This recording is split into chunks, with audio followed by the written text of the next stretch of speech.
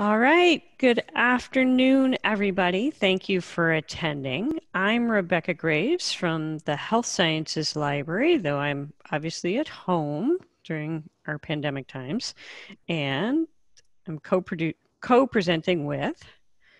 I'm Janice Dysart. I'm also at home, and I'm a science librarian based in Ellis Library. And today we are going to be talking about maximizing your research identity and impact. And there's a handout on it, and yes, the link is in the chat. So if you didn't pull it up in your email, it's a convenience that you have the different websites handy to refer to as we go through our talk, because there's several places that we're going to talk about. And this way you don't have to scramble to get the URLs in there on your page. And if you do have questions, feel free to put them in the chat. And we will keep an eye on those. You can also unmute and ask a question too if you want to do it that way. So the problem that we're addressing today, or at least one of them, is a confusion over names and name ambiguity. And I'm assuming many of you have run into this, maybe not all, but where people have confused your name, or you've had trouble tracking down a colleague or a researcher you're interested in. And some of the reasons can be people with it. Like I actually one time worked with a researcher here on campus, and his name was a common name, and there was another gentleman, same name, different institution, but same field. And so their papers got mixed up all the time. People change names for marriage, gender change, cultural conventions. Does the family name or does the person's name, individual name, come first? People move institutions. They also may shift the field that they're working in. So a lot of reasons why it's hard to track people just by name. So you may have heard of the ORCID number. And so I'm going to ask for those of you who are on, if you'd look under participants and you would say yes or no on whether or not you have heard, or actually yes or no if you have an ORCID number. I guess we'll just jump ahead to that question. Does anybody have, so we have one yes, one no. Okay, so wow, we have 4 yeses on the ORCID numbers and 1 no. So this will be review to those 4 of you who have the numbers. So the ORCID number, and I'm going to share my screen now. And I'm actually going to cancel that one. So the ORCID number is ORCID.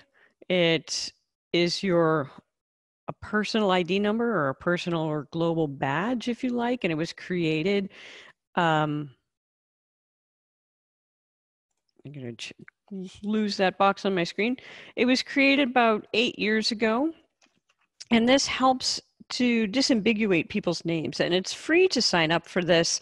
So for the person who hasn't signed it up, or any of you who didn't vote, please feel free while I'm talking that you can actually go in and you can register. And why is this important? Well, for the reasons that I mentioned, plus publishers, so I'm going to show Springer Nature, is requesting or requiring that you actually have an ORCID number or ORCID ID number to post with your work. So they actually would say, here's how you can sign up, and here's how you can do it. And so to get what it shows, so I'm going to go in here up at the top, and I'm going to search on Sergei Kopykin.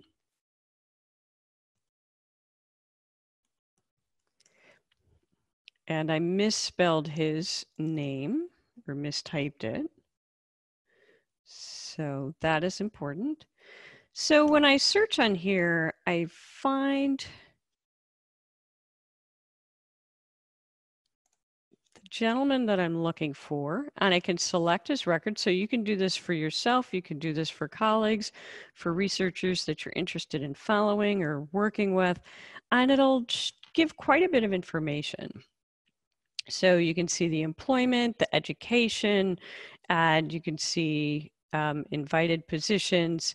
And if I scroll down, you can see peer review, where they work there. And you can also see papers. So you can see that this is a pretty robust profile. And if you go in and look at yours, or if you create one for yourself, you'll see that you can actually determine section by section what is public and what is shared.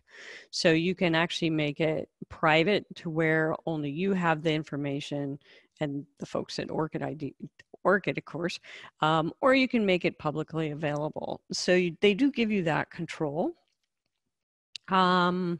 They have set it up. Let me scroll up to the top so you see where I am.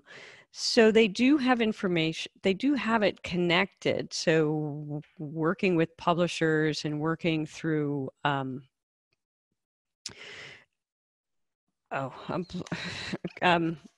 blanking on the organization. I hate it when I blank on names.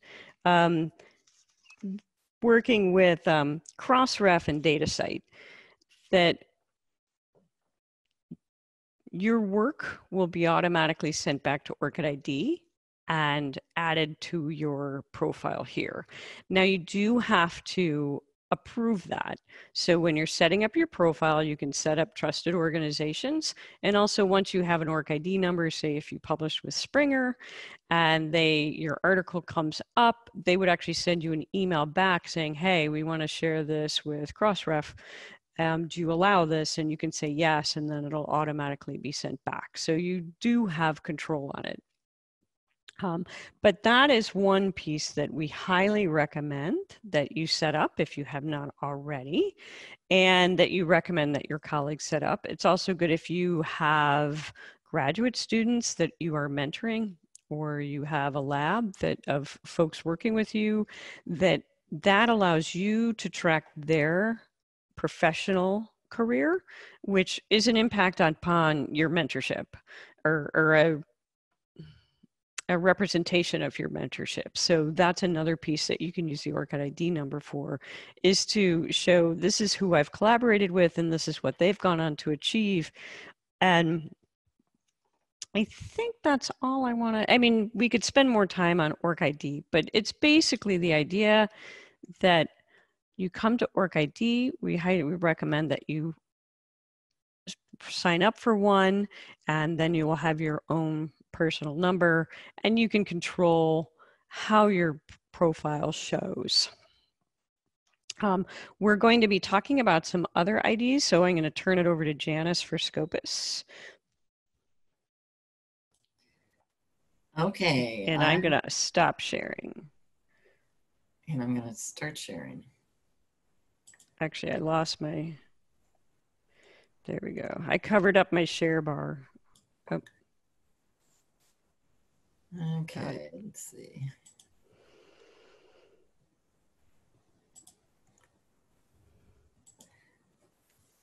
Okay, Rebecca talked about a profile that you have to initiate yourself before you get one. And I'm going to talk about one that's automatically set up for you once you've published several articles, and that is the Scopus profile.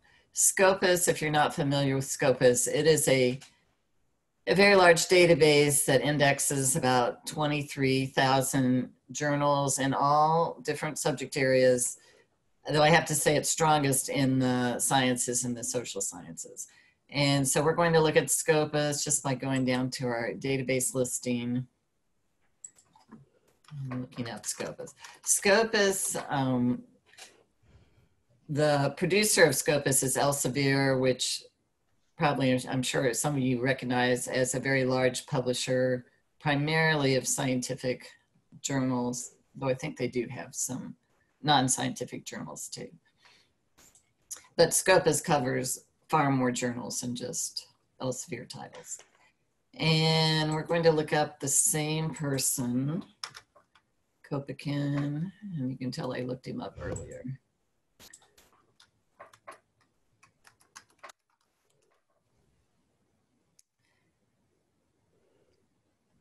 And you can see he's published under multiple names here. And so far, Scopus has tracked 86 of his articles, and he's currently affiliated with the University of Missouri. If I click on his name, I can see the profile that Scopus has created for him. And you can see they, if the person has an ORCID, they do list it here. And actually, if you set up an ORCID and you have publications in Scopus, you can use this link over here on the right, Connect to ORC, and you can basically upload the articles that you have listed in Scopus directly into ORC, so you don't have to ORCID ID, so you don't have to input the information yourself. And just continuing down, again, you see all his different names and different subject areas, how many articles he's written, how many times he's been cited. There's a nice little graphic here that shows he's, published articles since about 1994, up to date, and the blue bars are the articles he's written, and then you can see how often they've been cited. It looks like 2019 has been his best year so far. And if you continue down, you get into the articles that he's written.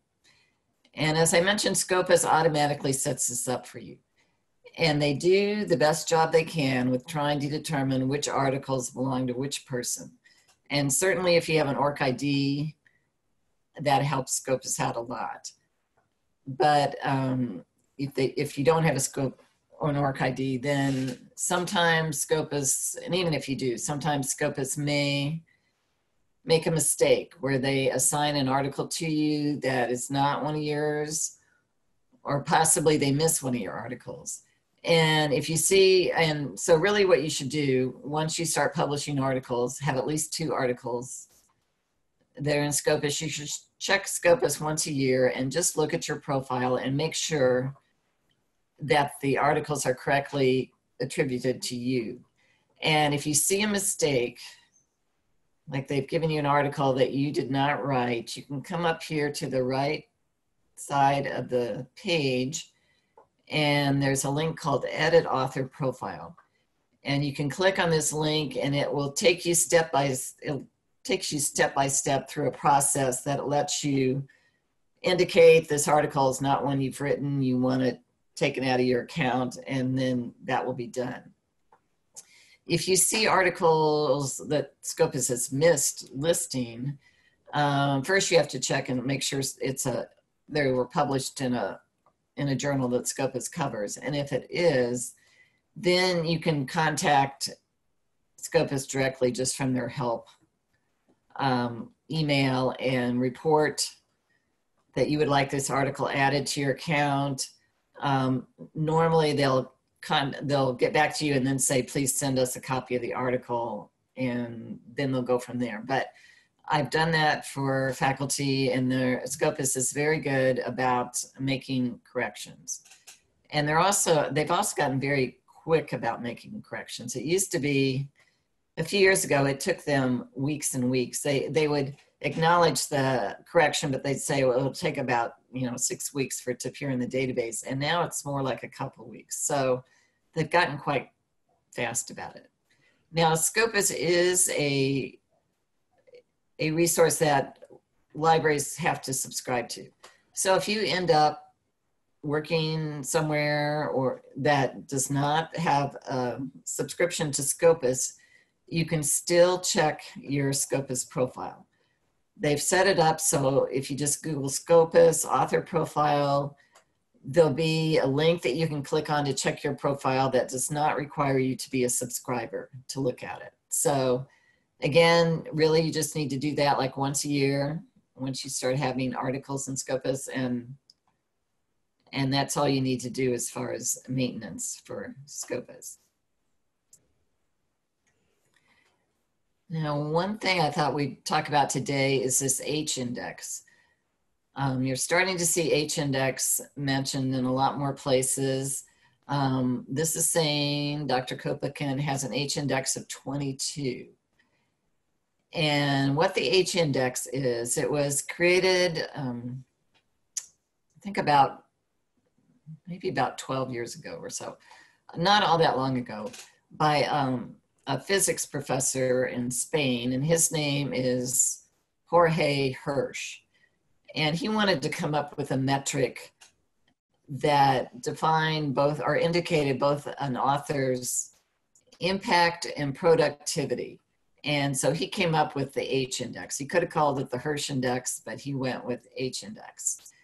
And what this 22 is telling you is that Dr. Koplichan has written 22 articles that have been cited at least 22 or more times.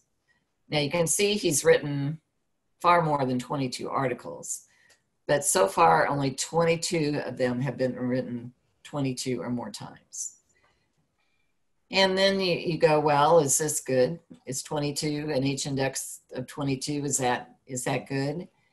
And basically it's all relative. It's relative to the field that you're in, and it's also, and you also have to compare yourself to other researchers that have been in the field about as long as in this case, Dr. Koplichan has been in it. Because certainly when you're starting out, you've only been in the field a year or two or three, and you maybe only have a few articles. Well, your H index cannot be higher than the number of articles you've published. So gradually over time, as you write more articles, as you can see from this chart, as he's written more articles and he's gotten cited more times, his H index is going to increase.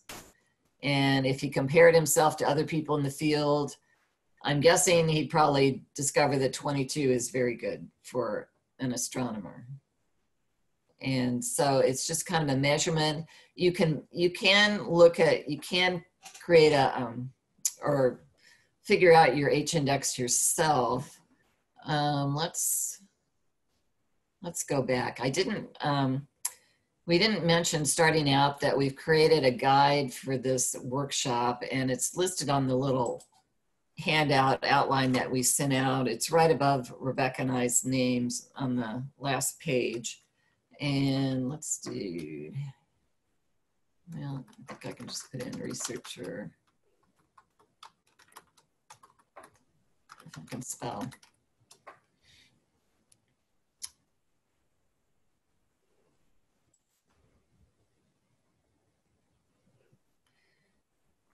Okay, this is the guide. You can see there are a lot of researcher profiles. We're not talking about all these today. You'll be happy to hear that. But more and more are coming out all the time. We're talking about really the most important ones today. But let's go to H index for a minute.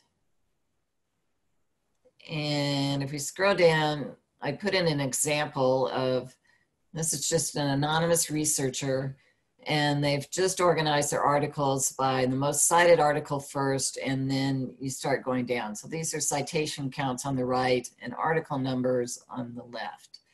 And you just start going down. And when your article number is higher than time cited, you drop back one. And this will be your H index, the article number. So this researcher would have an H index currently of a 6. Now, if this article number 7 gets cited 2 more times, or if this article number 8 gets cited 6 more times, his H index will go up to 7. So over time, if you continue to publish and get cited, your H index will increase over time.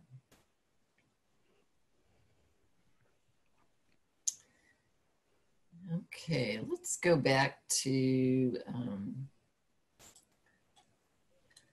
his profile, and let's look at one other thing on this profile. If you go down, we're going to look at, let's look at one of his articles here.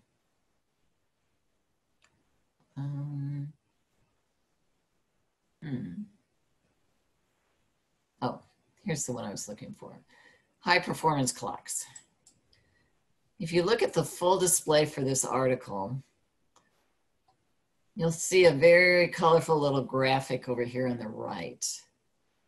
And what this graphic is representing is a fairly new area called altmetrics. And through the years, historically, the main metric that indicated the importance of an article has been how many times it's been cited. And in this case, this article's been cited 18 times.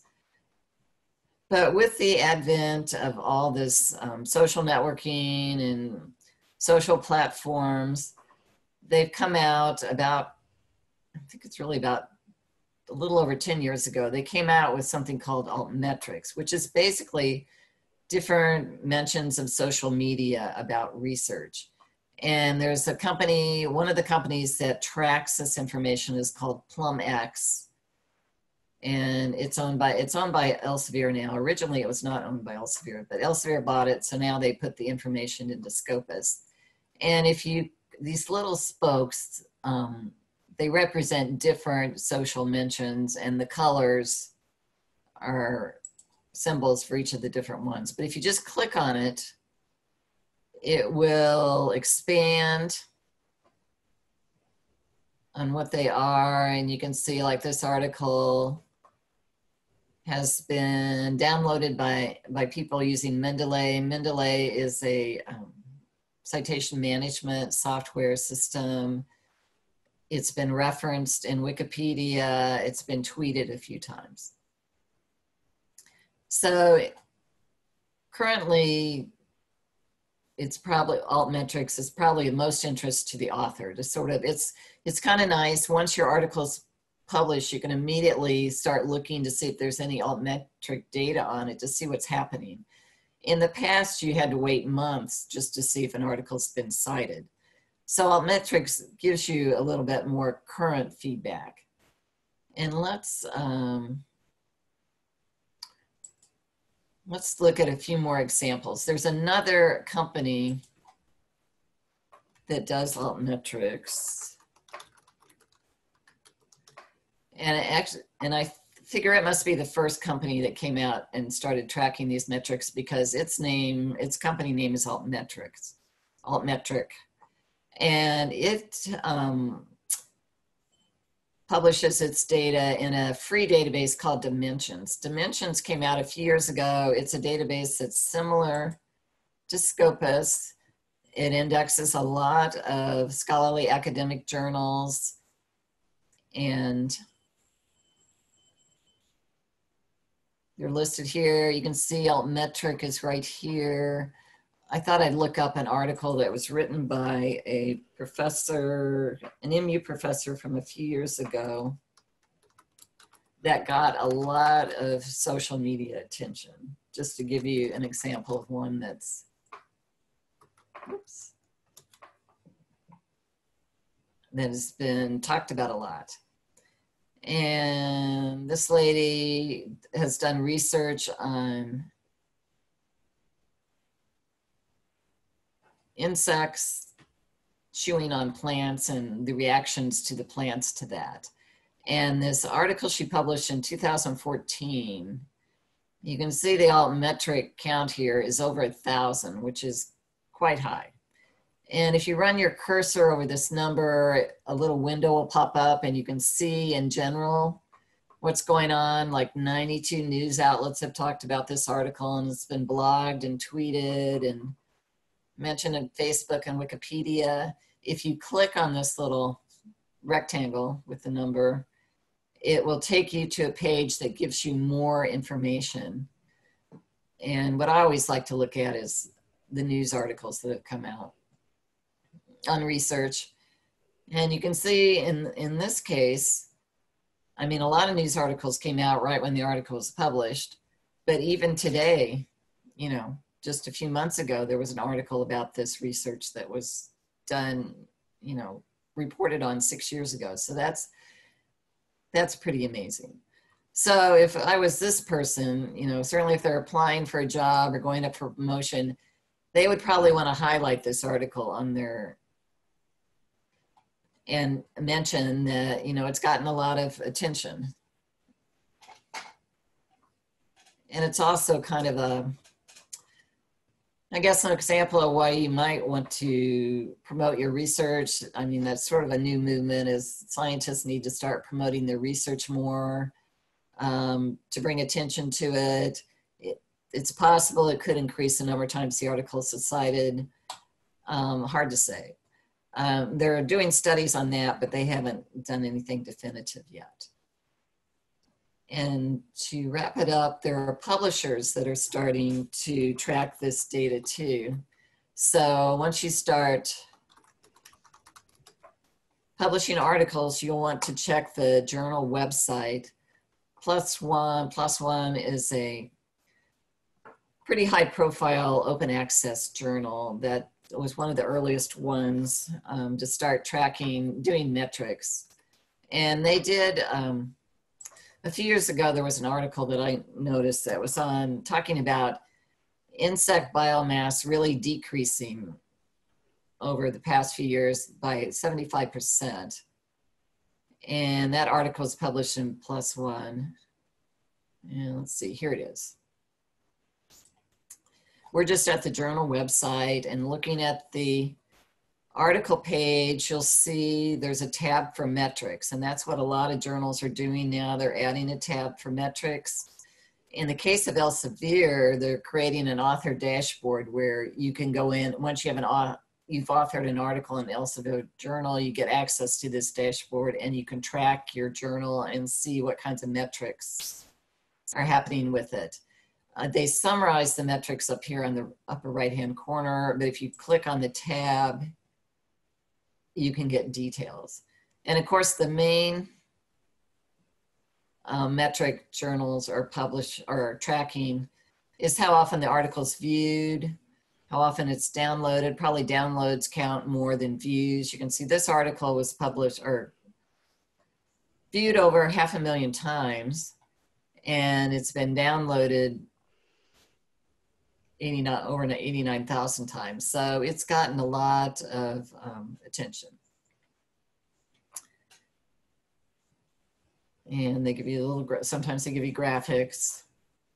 So it's something to be aware of, and to maybe, once you start publishing articles, just check and see what's happening. And maybe it's just of interest to you, or it may be something you can highlight to others to indicate, your research is getting attention. Any questions on any of that? Scopus, H-index, altmetrics? If not, there is one chat or a question in the chat, and it's saying which of these sites metrics are most often utilized for consideration of tenure and why? Well, I have to say, I can't say they're most often used. I'd say right now, I can't say they're used a lot in promotion and tenure. It's sort of a growing area. Right now, it's still number of times articles have been cited, and journal ranking, which I'm going to talk about right at the end. This is sort of a growing field, so I think since you're starting out, I think it's going to become more and more important. Some institutions have subscribed to, say, PlumX or Altmetric, and in that case, you get an author dashboard and you can really easily track stuff. The University of Missouri has not yet done that. It does take money, and of course, right now, we don't have the money to do things like that. So it may depend on whether an institution, who's the head of the institution, what their interest is, whether or not they subscribe. My personal preference is I like Altmetric because I think it gives you the most information about an article, and they also track policy mentions and usage in patents, which could be pretty important. I know in like the business, in the business school, they were very interested in whether their research was being mentioned in policy. So as I said, right now in promotion and tenure, I don't think it's a big deal yet. I think it's going to start growing. So basically be aware of it. And then, if you're going up for promotion and they ask for some of this stuff, you'll know what it is, and you'll know where you can look for it.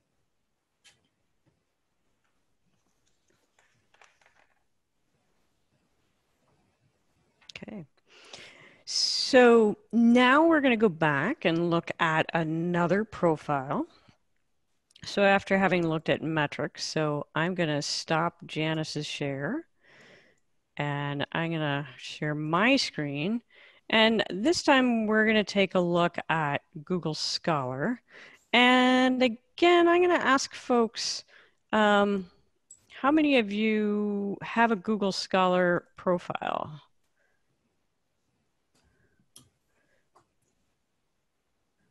So if you go to participants and underneath say yes or no. Okay, so it sounds like we have a similar split to what we did for ORCID. So again, for those of you who know this, this will be familiar. For those who are new, here's something new that you can learn. So like the ORCID, the Google Scholar, you have to sign up for. And you can use it to look people up. So again, we're going to search for our guy, Sergey Kopykin. And I left this time I did an even worse typing of his name. All right, got it. So when you search for a person in Google Scholar, if they have a profile, it should show up. And it'll be at the top of the list, and it'll have that quill next to it. And so it gives just basic name, affiliation, and cited by. If you click on the link, it takes you to their page, and you see that he can have a photo there. You can have the affiliation, can have areas he studies. It's not as rich as your ORCID profile as I scroll down, because it's basically your or his publications. On the right-hand side, it does show those basic metrics. So these are ones that are used for promotion and tenure. So like how many publications does he have? How many times have they been cited? And you see that this also lists the H index. And you can see that the H index is different. As Janice said, for Scopus, it was 22. For Google Scholar, it's 37. There's some reasons for this. Google Scholar, we assume, is a bigger database. We don't know exactly, because as a private company, it doesn't disclose all the sources of its information. However, we do know it includes PubMed, and they have worked with many publishers to scan and index their journals, and also with some organizations. Google Scholar will also index and pull up books and book chapters. So if you're in a field that's more book dominant than journal article dominant, Google Scholar might be a good platform for you to have a profile in. And that also makes, points out that, as Janice says, these numbers are all relative. So they're relative to the field, they're relative to yours or the researcher's years in the profession. So you don't, if you're just starting out, you wouldn't compare yourself to somebody who's got 20 years advantage. You might look at that and say, that's where I want to go. And also it's dependent on which source you're using. So you would have to say H index per Google Scholar or H index per Scopus. And that's something to check out, is to see which metric your department and your campus prefers. Do they want both of them? Like at the department level, they might want both. I think at the campus level, I'm gonna have to double check that, but I believe it's the Scopus. And then they have an additional metric here, which is the I-10. And so that's the number of publications in the last 5 years that have 10 or more citations. So you can see how there's a lot of different metrics to use, just as there's a lot of different profile sites. So there's some core ones like citation counts and H index. And as Janice mentioned, there's additional ones, and the alt metrics are part of that. So it's like, which ones are important? Depends on your department and campus. And you'll have to look at the guidelines for that. But also you can think about how, if you were going to make an argument for yourself to for promotion, for hire, etc., is that in an introduction, you can say, this paper had this much impact in the news and in, Wikipedia or in policies. So you could write that up, even if it's not a required statistic that you list in the document section. So to create a Google Scholar profile, if I go back to Google Scholar, you can just click on my profile. Oh, and I'm already logged in, so let me actually sign out. So if you click on my profile, it's going to ask you if you want to create an account. And then you can just say create an account. It knows that I've been here, and so it's going to say, all right, you can log in, and I'm going to use my name, and so it brings it up. And you can see again how you can edit your profile, you can add references, and Google will crawl Google Scholar for you and suggest references for you, so it will add them to you. You do have to double check it because it may add some that aren't yours, or it may miss some that are yours. So again, none of these are foolproof. You do have to follow up, and you do have to double check them. So it's kind of like having an assistant who does good work, but every so often they have errors creep in. So you do need to check on that. And that, let's see, I'm double checking to see, all right, no chats. So I'm gonna stop sharing and turn it over to Janice for impact factors and journal rankings.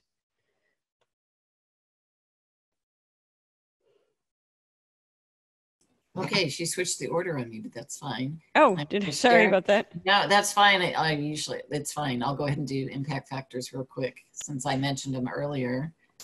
Let me go back to my screen. I did switch it. That's okay. Okay, impact factors are a way that people are using to rank journals.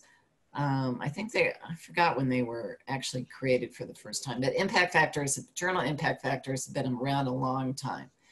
They are based on data that's collected from the database Web of Science. And Web of Science is another large academic database that covers scholarly research. It's similar to Scopus. It doesn't cover quite as many journals, and it does not give impact or compute impact factors for all the journals that exist. It's a core group of journals, which I think is around 13,000 or so. It's quite a few, but not every journal. And impact factor, it's going to be a numerical value. And basically, it's the average number of times an article is cited that's been published in a particular journal. So if a journal had an impact factor of 5, it would mean on the average, an article published in that journal is cited 5 times. Now, not everyone are fans of impact factors because they say, well, journals publish articles and some of them are never cited.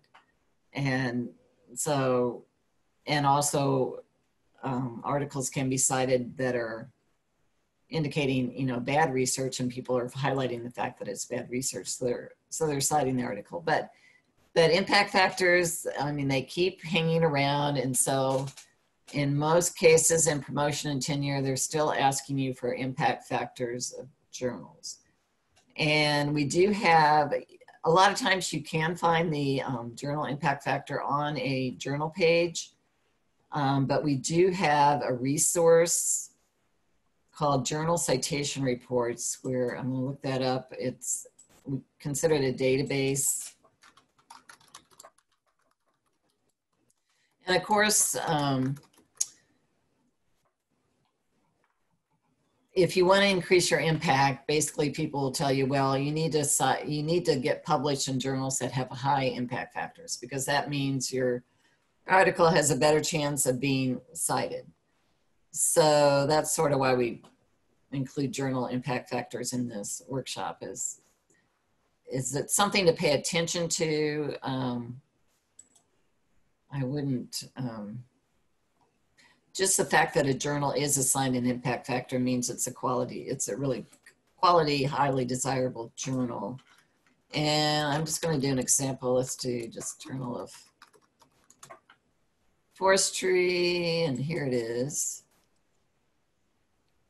And I have to say, journal citation reports is not the easiest. They don't have the greatest display as far as what you really want to look at. But if you scan down, this is the page for journal forestry. If you scan down, you can see in 2019, the impact factor for this journal is 2.342. And I think they give you a graph where you can kind of see it's kind of gone up and down a little bit over the years, which is true of most journals. But you go, well, is that good or not so good? What does that mean? And like an H index, it's all relative. So what you want to do is look at other forestry journals and see what their impact factors are. So if you keep scanning down the page, you'll see a tab called rank. And if you click on that rank, you'll see that this journal is assigned to the subject category forestry. And in 2019, it was number 13 out of 68 forestry journals. So it's in the first quartile. And you can see it actually increased its journal impact factor improved because in 2018, it was in the second quartile. It was 19 out of 67 journals. So it's probably, to me, interesting is to see what those other journals are. So if you scan back up to the top of the page, the category is forestry. And some journals may have be assigned more than one category. Usually it's one or two, maybe three categories, depending on the journal. And here's all the journals that have been ranked for forestry that have impact factors. And you can see the #1 journal right now is Current Forestry Reports, and it has an impact factor of 4.972. So that's not that much higher than Journal Forestry, which is down here at 13. And let's go down. Let's say what's the lowest. And the lowest you can see we have 0.336. So if you're looking for, good places to publish in, you may want to come to Journal Citation Reports and look at the subject listing for your area, your category, and just see what journals are in there. Some of them might be appropriate for your research, some may not be. And to give you an example of how these journal citation, or not journal citation, but the journal impact factors really vary by discipline. So in forestry, the highest was 4.972, but let's look at medicine, because that's a highly,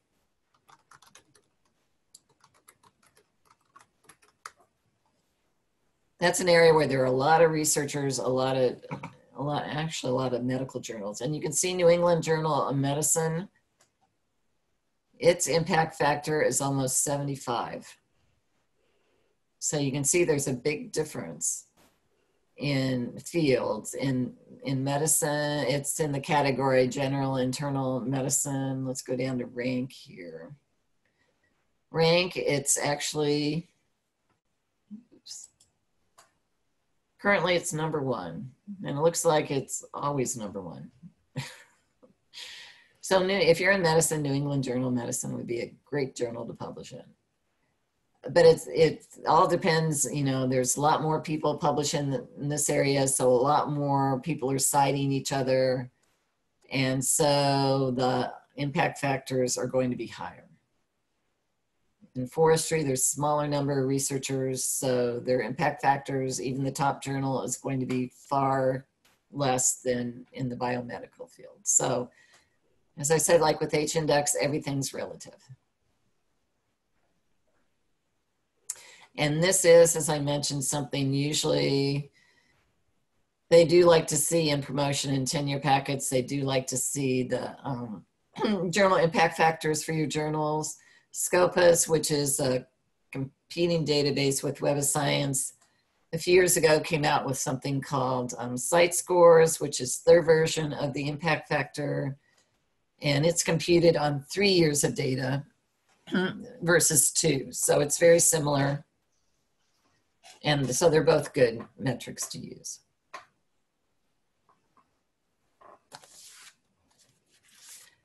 So any questions about journal impact factors?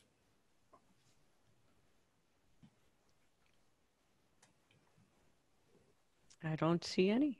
I don't see any, so Rebecca can take over. Take it away. All right, so we've been talking a lot about profiles and metrics, and so creating your profile and how do you judge your metrics. But another piece is, where do you store your information? Could be journal articles, could be conference presentations, posters, papers, abstracts, other information. And this could be whether you're a student, whether you're a researcher. So there's different repositories that you can save your information to. And these are actually for the finished product more than when you're working on a piece. So this is not so much for storage as you are creating your work or writing your work or doing the research. But once you have the finished paper or presentation or data set, and so the University of Missouri has a repository that is open for you to store information in. It's called MOspace. It's linked on that guide that Janice showed, and it's also linked on that handout. And you're welcome to store information here. So if you present a poster, say, you can send that. There's a link up here at the top where it says submit works. So you can easily submit your work. So it tells you who can do it, and it tells you how you can, and the preferred file type, but there's additional ones that can be placed in here. And what it will do is it'll give you a permanent storage, a permanent site to get that information. And I am going to pull up one, Photojournalists Pandemic. And I like this one because it shows the different document types. So even though PDF's preferred. So here's this one by Kat Duncan et al. And so here's what a record looks like. And it gives it a stable URL, and you can use that on your website. You can use it in one of your profiles. You could use it on your CV so that people can get back to this work and see what you've done. Also, this repository, as well as the other ones that are out there, are crawled by Google, so it's discoverable because it's searched. There's also some other search engines, like the base search engine, which is the Belfeld Academic Search Engine, crawls repositories. So if people are looking for your work, this helps them find it. And you can see that they have quite a few different document types in here. They have JPEGs, PDF, they have WAV and MP3 files. So you can actually have that information in here, or the documents in here for people to access. And since we've been talking about metrics, there is a show statistical information link. And yes, it's working today. The other week it was not working. So it shows basic information on this. So the downloads and item views. So there's been 97 of them. 65 have been the item views, so more views than downloads, which is typical. They also show countries, so you can say, where have the people been coming from? So you can say this has an international impact because it's been viewed from people from throughout the world. So they have, again, by views and by downloads, so you can track that information. And then if you scroll down, since this one had multiple documents in here, or multiple records, you can see the downloads by, the PDF, by the JPEG, by the WAV file. So it's actually interesting to see how the work was picked up. So that's one piece to keep in mind, is that create your profile, do your research and your publications and presentations, and also check your profiles, but also make sure your work is getting out there. I mean, obviously, if you're going to publish in a journal or in a book, it's going to show up on a site or in a physical object somewhere. But you can also use these repositories to get your work out there and have people find it. So I highly recommend that you use MOspace, especially if you're faculty, if you have graduate students or even undergraduates, and they are producing research documents and such, that you can have them say, and part of what you need to do is have it submitted to MOspace. So you start building your portfolio. That said, there are other repositories. And so I'm going to show Figshare. And I am thinking I should go to that guide, but it's just quicker to type in here. Figshare is also an open repository in the sense that it's not affiliated with an organization, and I'll come back to that in a moment. This one is a freemium, meaning that there's some basic level storage that you can use for free, and then if you want to do more, or if you're an institution, you can pay. Our institution's already paying for the MOspace platform, so we have that.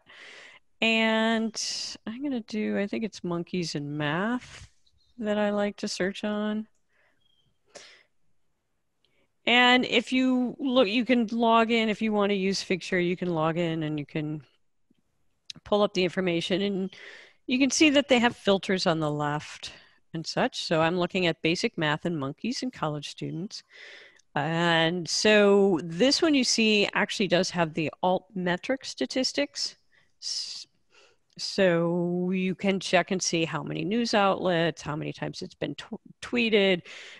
Janice mentioned Mendeley, so this one has 260 readers in Mendeley, etc. So if this is useful to you in you tracking your reach and demonstrating your importance in the field, that's available here. And they should have the down below, they have a DOI number for this, and then they have the data sets and the documents attached. So that gives you an idea. That's just two. There, as I mentioned, there's many. If you get a National Institutes of Health or NIH grant, you're going to need to submit to PubMed Central. So depending on which agency you go through may determine which repository you use. And so for that, I am going to leave Figshare and go to, I'm actually going to go to Sherpa Juliet. So there's a couple, there's Sherpa Juliet and Sherpa Romeo. So I'm going to start with Juliet, since I started with the repositories and was talking about that. So if you have a funder policy, so I don't know if anybody wants to put one in chat of your funder, your dream funder, since I'm down by health. So if you look at National Institutes of Health, it will give you their basic information, and they do require open access, and they give the different information that you have to follow and where to archive, name repository, PubMed Central. So if you're going for grant research money, they will likely tell you, hopefully, but you could also check ahead of time and say, well, what requirements are they going to have on here? So if I go back to the main page, oops, I went too far back.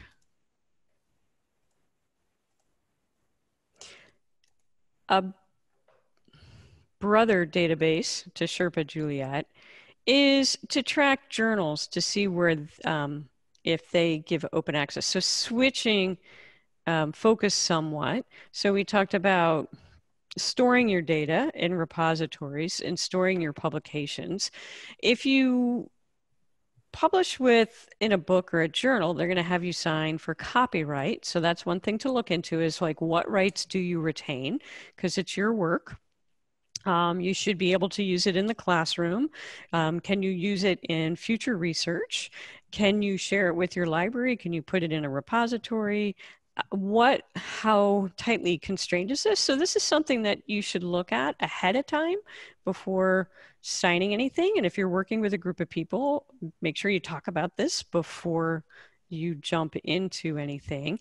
And you can come into Sherpa Romeo and you can put in a journal title. So I'll do journal of Forestry.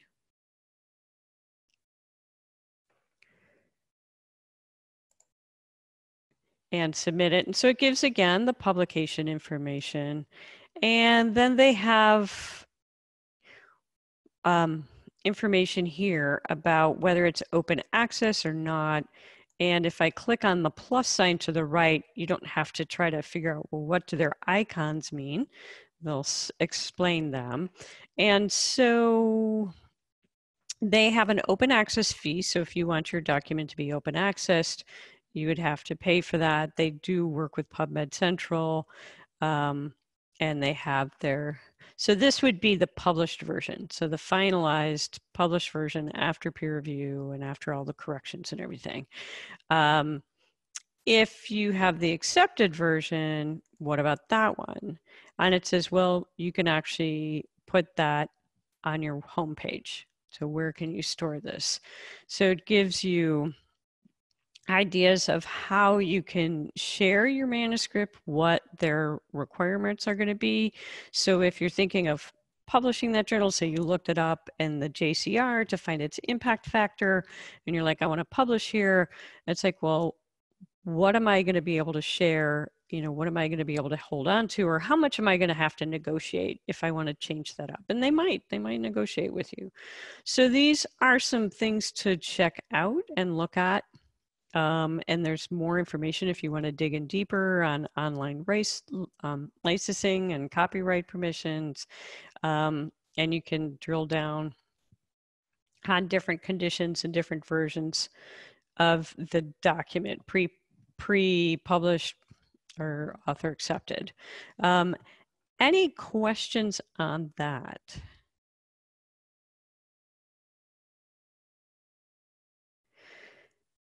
Because that was a real quick look at places to store your information to make it discoverable, and then also finding information about, you know, what rights do you have to your work? And again, something to keep in mind, and just something to actually really pay attention to up ahead. I mean, before you actually get to that, like, oh my God, I got to sign this contract. I didn't even think about it. And then I'm going to check with Janice. Was there anything else? I think we covered it all, right? I'll just say a few more things. Studies seem to be indicating that publishing open access, or when your article becomes open access, it could increase the number of times it's cited. So, you know, pay attention to being able to post articles freely when you're given the chance.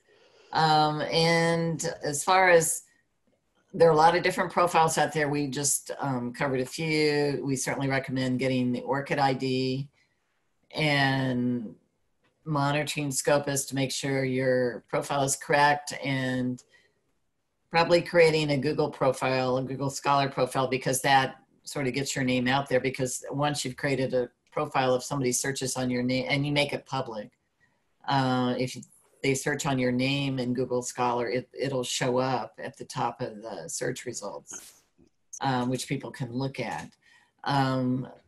If you go to our guide that we have, you'll see there are a lot more profiles. One that's kind of been gaining traction lately are the different universities are coming out with their own university profiles.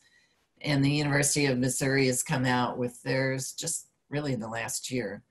And that's a way of them being able to sort of highlight the researchers that they have and to encourage collaboration among researchers. And so chances are, wherever you go, if you're working for an academic institution, you'll have one of those profiles too.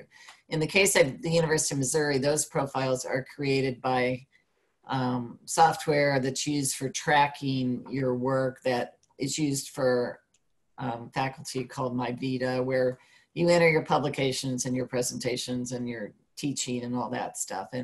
And so it's just automatically drawn from the information you've entered. ResearchGate is, a lot of people are like ResearchGate. It is a private company, but it's a social networking system, and You may want to try it out, set up a profile and try it out and see if you like being in that social networking. I think my impression is you get a lot of email if you're in ResearchGate, but that's a possibility. There's some other ones like humanities. There's a humanities one for humanities researchers. ResearchGate is primarily science and social science people. So basically, go through that list, and maybe if you see one that looks good, try it out. And if you like it, stick with it. If you don't, close out your profile when you can. Okay. And one last tip is that if you have an article coming out or a book coming out that you think is very important, like the leaf vibrations, insect biomass topics, you can actually prepare the PR on that ahead of time, where you can work with the campus PR departments and say, hey, I have this article that's actually in press. I mean, it's in press. It's not out yet. And they actually prefer that because then they can get the blurbs written up or maybe even a photo of you, and then it can be ready to be sent out on the day it's published. And that could also be something to think of, as Janice says, when the embargoes come off, you could actually send it out again then, just to get your work out there. I mean, part of it's for the data, but part of it is the data showing that you've had an impact and you want your information to reach people so then they can take action on it. So thank you, everybody, for attending. And if you have questions, feel free to give us a shout. Our contact information's on the handout and also on the library websites.